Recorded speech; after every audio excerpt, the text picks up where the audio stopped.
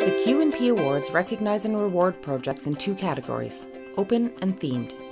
The 2016 theme is Achieving and Demonstrating Operational Efficiency. 3 prizes were awarded in the themed category. Third prize in the themed category is awarded to McGill University for its project, Quality Starts Here, Changing the Way We Work.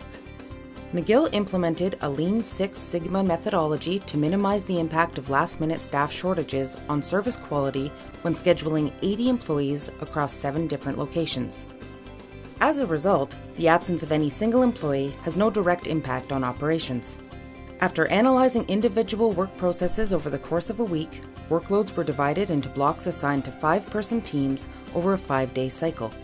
The Lean approach eliminated waste from processes, allowing employees to assume an 80% workload for every 7-hour shift, so they could easily absorb the work of an absent colleague. Management boards identify work that needs to be done by a team on a given day, monitor progress and completion, help staff address one-off tasks, and convey their team's needs to management. In 2015, McGill saved almost $300,000 by eliminating the need for 9 full-time casual employees, and managers saved $25,000 worth of time that was reinvested into quality improvement projects. The cost of the project? A mere $800.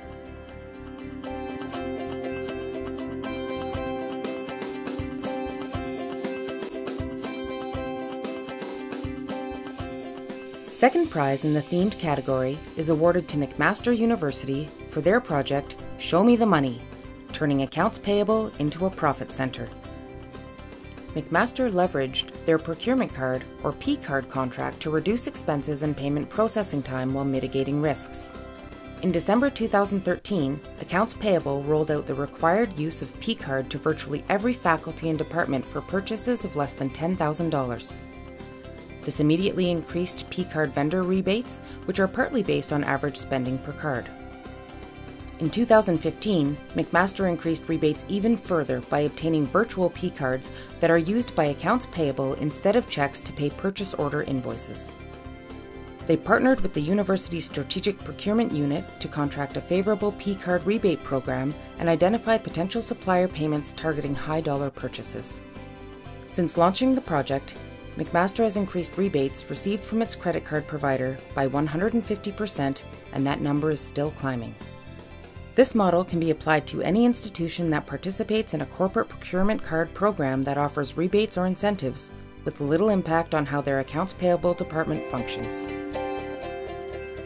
First prize in the themed category is awarded to Simon Fraser University for its SFU Zero Waste Initiative. SFU launched the initiative in January 2014 as part of its Sustainability Strategic Plan.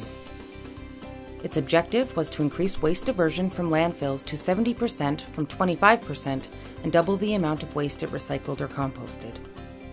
They achieved that goal within 18 months thanks to infrastructure improvements, cross-departmental governance, a comprehensive communication strategy to encourage behavior change, less waste production, and strong administrative support. Streamlining and standardizing waste management across the university resulted in financial and greenhouse gas emission savings, as well as increased operational efficiencies and enhanced sustainability education.